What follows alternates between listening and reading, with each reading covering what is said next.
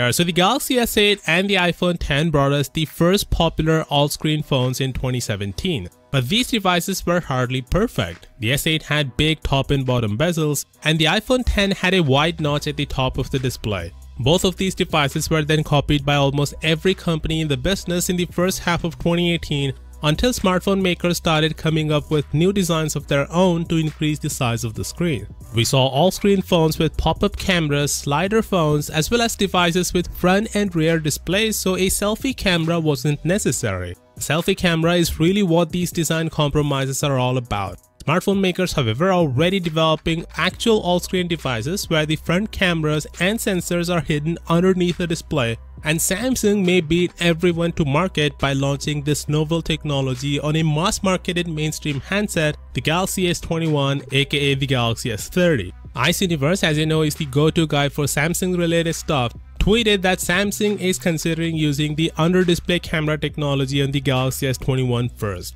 The company is reportedly checking the feasibility of the feature for the next generation Galaxy S series smartphone. And if all goes right, then the Galaxy S21 will be the first one to use this technology. Right now, the biggest problem with the implementation of this tech is the insufficient lighting, which is affecting the camera quality. You see, the area of the screen where the front camera lies needs to have enough pixels to display content with accurate colors, but at the same time there should be enough gap between the display pixels for the light to pass through. Oppo and Xiaomi have already showcased prototype devices with this technology, and the problem they are facing is the exact same thing I've just mentioned. They are unable to leave enough pixels on the display for sufficient light to pass through, and as a result, the photos taken with these devices is blurry and washed out. But Samsung is the master of OLED technology. If anyone can overcome this hurdle, it has to be them, because they are the one who make OLED panels for almost everyone. Also, there is one more problem. As seen on Oppo's prototype, the hidden camera sensor is somewhat visible in some scenarios, particularly when lighter colors like white or light gray are displayed on the screen.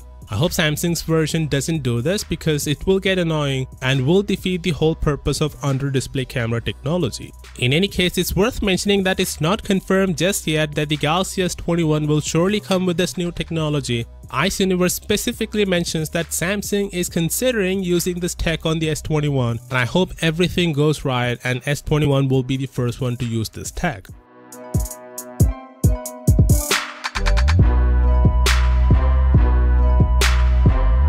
A few days ago, we saw the first look of the Galaxy Buds Bean, which to be honest looks like a hearing aid rather than a multimedia earphone. And now we're hearing from South Korean media that this new kidney bean edition of the Galaxy Buds will offer something that many Samsung fans wish the Galaxy Buds Plus did: the active noise cancellation, which is kinda surprising since this device doesn't have a silicone tip. Anyway, the Korean media also mentions the price, and it will be less than $150. To be exact, they're saying it will be priced at $140. That's cheaper than the Galaxy Buds Plus, and the good thing is they are launching this alongside the Galaxy Note 20, due to be unveiled in August. Of course, with that being said, do let me know your thoughts down in the comments, and as always, I'll see you tomorrow.